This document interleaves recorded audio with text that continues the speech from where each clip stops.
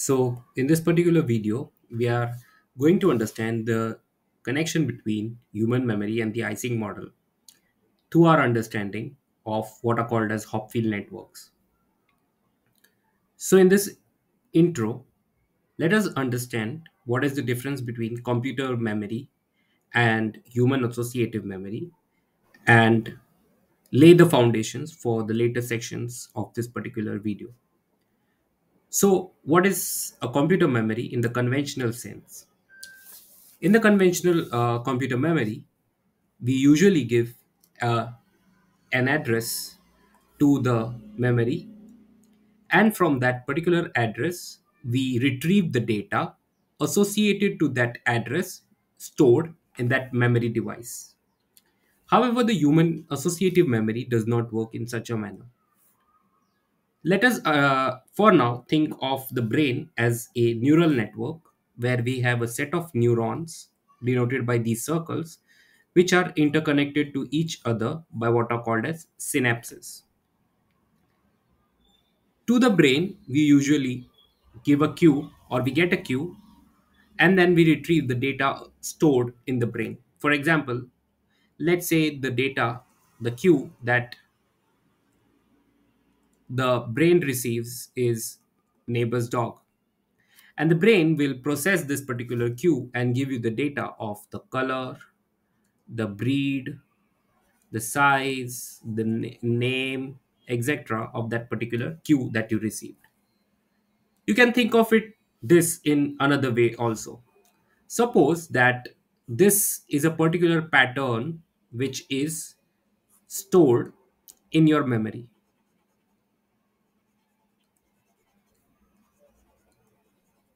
and you give a cue like this to the memory. This was stored in the memory, and you give a cue something like this to the memory. The memory will look at this pattern. Let's say this is a cue, and it will retrieve and correct this particular cue, and it will retrieve the data and say that no, it was not something like this, but the pattern was something like this. And this is your output from the memory when you give this particular cue. So, this is how the associative memories work. You already saw that in the conventional computer memory, we give an address. However, for the associative memory, we give a queue. And we can see here, queues can be partially correct. However, addresses have to be completely correct. So you can see that there is a difference between how the conventional computer memory works and how the associative memory works. Now the question remains, how do we mimic such a associative memory artificially?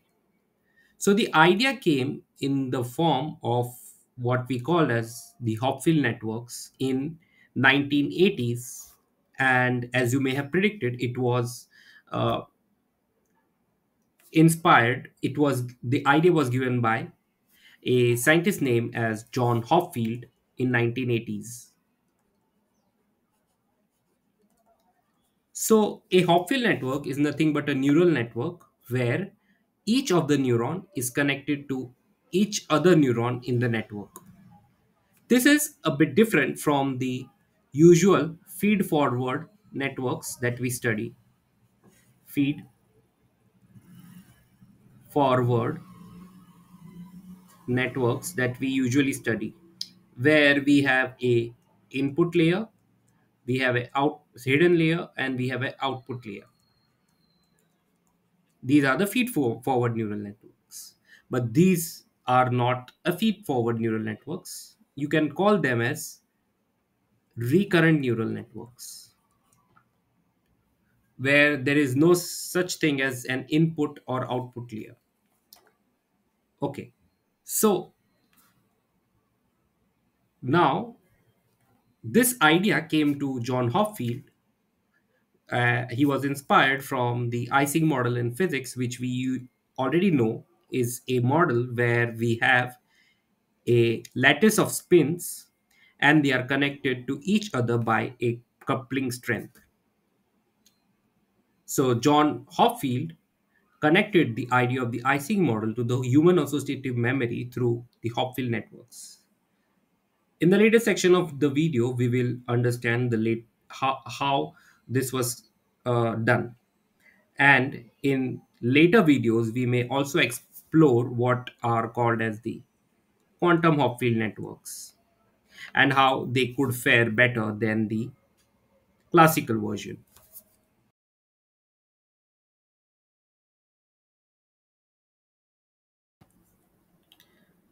Let us now understand how the human brain works. So you can think of the brain as a bustling city of interconnected roads where neurons are the bustling inhabitants or buildings, and they are all interconnected by roads. So the idea of how such a network can learn something was given by Donald Hebbs, and it is called as the Hebbian learning. So it explains how the neurons form connections based on certain activities. So let's see that how this biological in the biological sense, how the neurons are connected to each other. So we have, let's say, one neuron over here, let's name it neuron I, and then another neuron, neuron J. And these neurons are connected by these particular connections called as synapse. And there are electrical and chemical exchanges between these two neurons by these particular sites called as synapse. Now there can be some synapses which are stronger and some synapses which are not as strong as the other one. So we can give some weights to the strength of the synapse, and we can express this particular thing, the synaptic strength, in a mathematical sense as a matrix. So this idea was given by Donald Hebbs, and this particular process is pivotal in learning and memory. So you can think of this idea of Hebbian learning in just a particular phrase. So you can just summarize this idea in a particular phrase, which is famously said in such a manner that neurons that fire together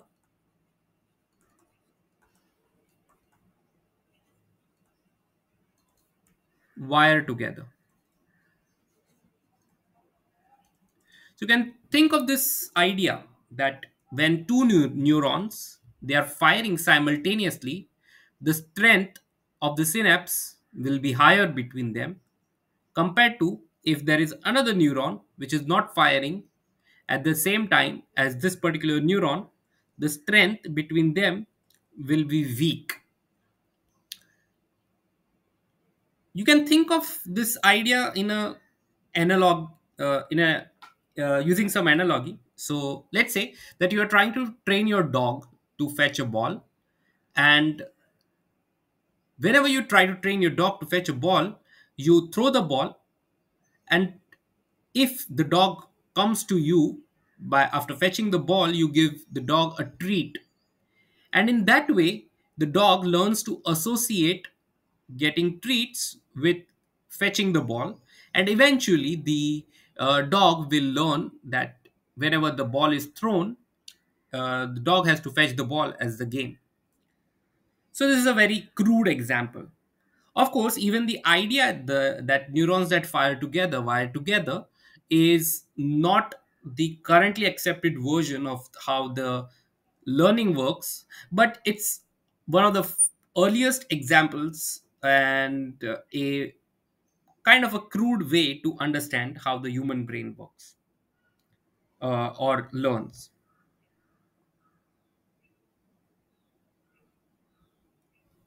So let us understand this idea a bit mathematically. So as I said that these synaptic strengths between the neurons, let's say we have neuron 1, 2 and 3, and we have synapse connecting them, then we can create what is called as a weight matrix. Let's say this is W12, W23, and this is W13, and the connections of the neuron with itself by W11, W22, and W33. In the symmetric version of the Hebbian learning, uh, okay, first, before that, this particular strength between the synapses can be given by a matrix. Let's say this is W11, W12, W13, W uh, 21, W22, W23, W31, W32, and W33. In the symmetric version of the Hebbian learning, these weights or the strength of the synapses with itself is considered to be 0. So Wij, we can say, we can give this rule to this particular network, that Wij is equal to 0 for all I equal to j. And there is another rule that this synaptic strength is symmetric, that is W12 is equal to W21, because it's the same road which is connecting them, or the same wire which is connecting them. So mathematically we can write it as Wij is equal to Wji for all I not equal to j. So these will be the conditions which will apply on the weight matrix of the synaptic strength. Now, how do we understand how these weights get modified over time? So let's say that the activation of the two neurons is given by yi, where I goes from 1 to n, where n is the number of neurons in that particular network. And yi is usually considered to have a value of 0 or and 1, or -1 and 1. We will use this convention. So let's say that there are two neurons and the activation is given by yi and yj of these two neurons. Then the synaptic weights, or the synaptic weight matrix, will be a 2 cross 2 matrix, W11, W12, W21, W22. And these weights will be 0, and there will be a symmetry between these two.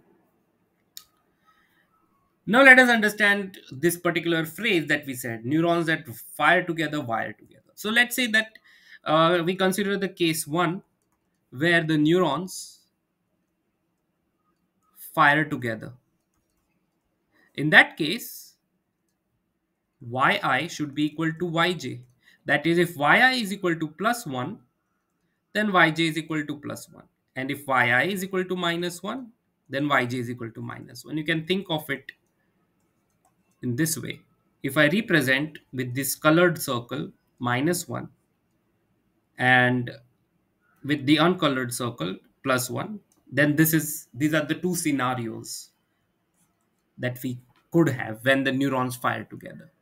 So in that case, uh, the weight matrix, or in general the weight matrix uh, update rule says that delta wij is equal to eta times yij, where eta is a learning rate and we usually consider it equal to 1, and wij is the update at time n plus 1. We will have discrete time and at time n, and these yi's are at time n.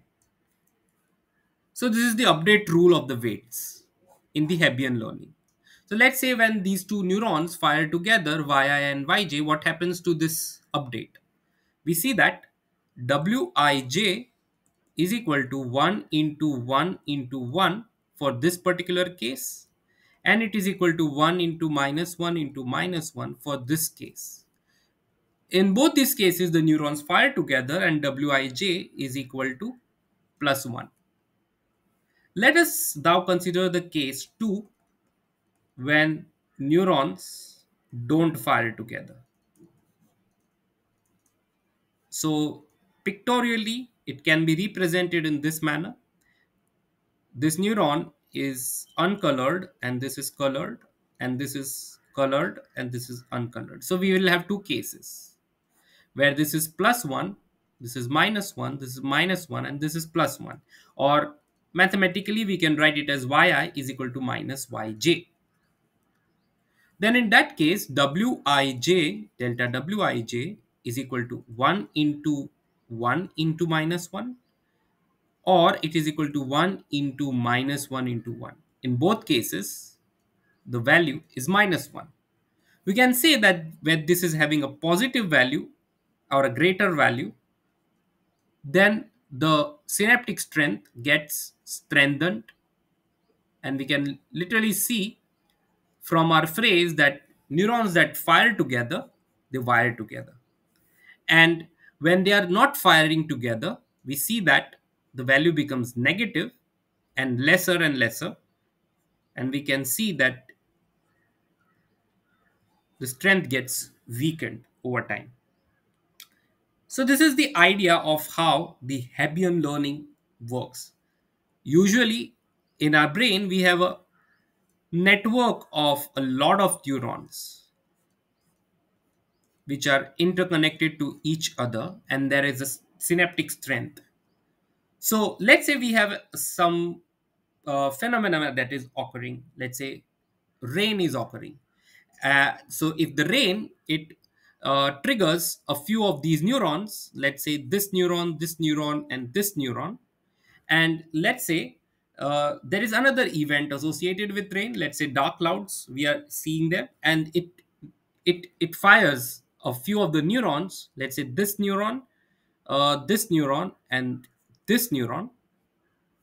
Then what will happen is that uh, the neurons which are activated simultaneously, the synaptic strengths between them will get strengthened, and the neurons which are not getting activated by it, their strengths will get weakened. And this is how this memory of rain and dark clouds will be stored in the human brain. So in that same manner, now the question remains, can we mimic this idea in a artificial neural network? And the idea came from the inspiration of the Ising model, because in the Ising model we also have sites. Here instead of neurons we have spins, and these spins have a value or spin, let's say plus 1 1 or minus 1, and they are all interconnected to each other. The spin, we have, if we have a spin lattice, we see that it is interconnected to each other with certain weights associated to it. So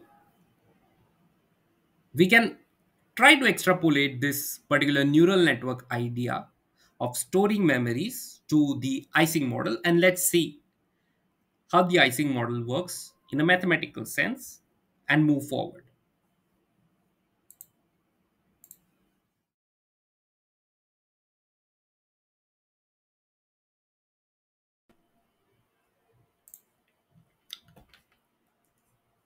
So now let us understand the Ising model so that we can understand the relation between the Ising model and the biological neural network that we used for understanding the Hebbian learning process. So imagine that you have a grid of spins like this. So we have these spins distributed on a 2D platform, and they are all connected to each other by some coupling constant, and they are all interacting with each other. Now let's say that we represent this, and all of these pins or tiny magnets can only have two directions, that is either down or up. And let's denote this by sigma, and the value as plus 1, minus 1, and plus 1. And let us denote the strength between the interaction strength between these spin points or the points on this Ising model grid to be denoted by J. You can see that this particular value j, or this quantity j, will be a matrix where jij represents the strength between the ith spin and the jth spin.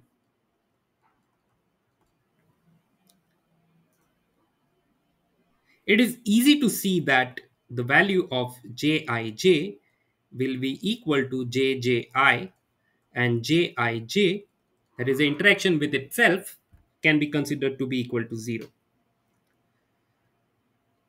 Now, if you compare this Ising model, the mathematical model, to the biological neural network, then when we had the synaptic strength, let's say we create a table of the biological neural network and Ising model and compare them, the synaptic strength in the biological neural network denoted by wij can be equated to the coupling constant in the Ising model, and the activations of the neuron, the value of the activation of the neuron yi, can be compared to the spins.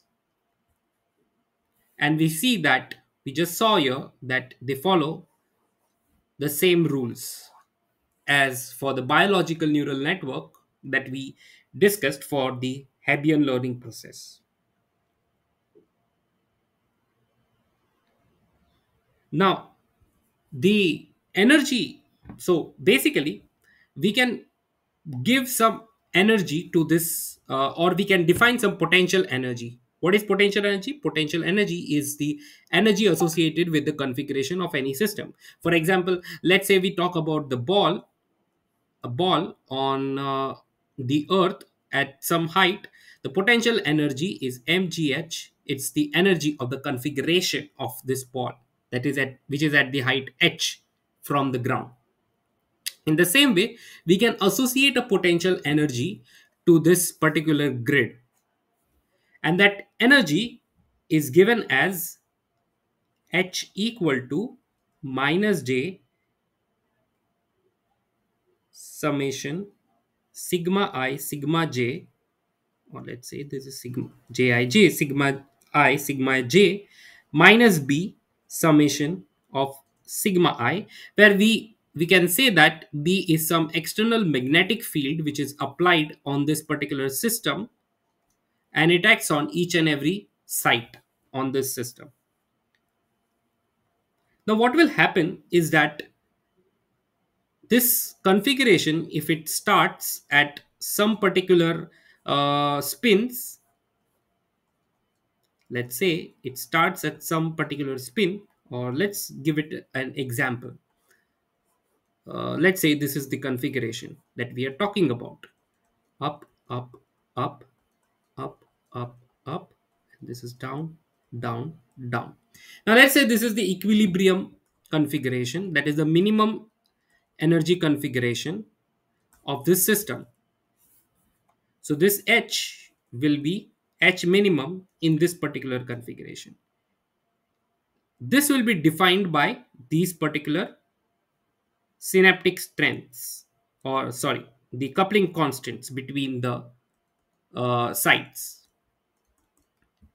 Let us for now ignore that there is any external magnetic field. So let's consider this to be equal to 0.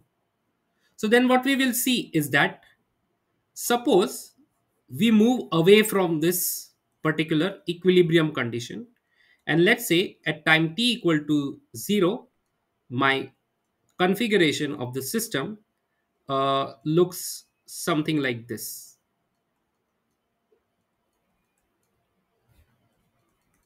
Then over time the system will evolve and reach the stable configuration.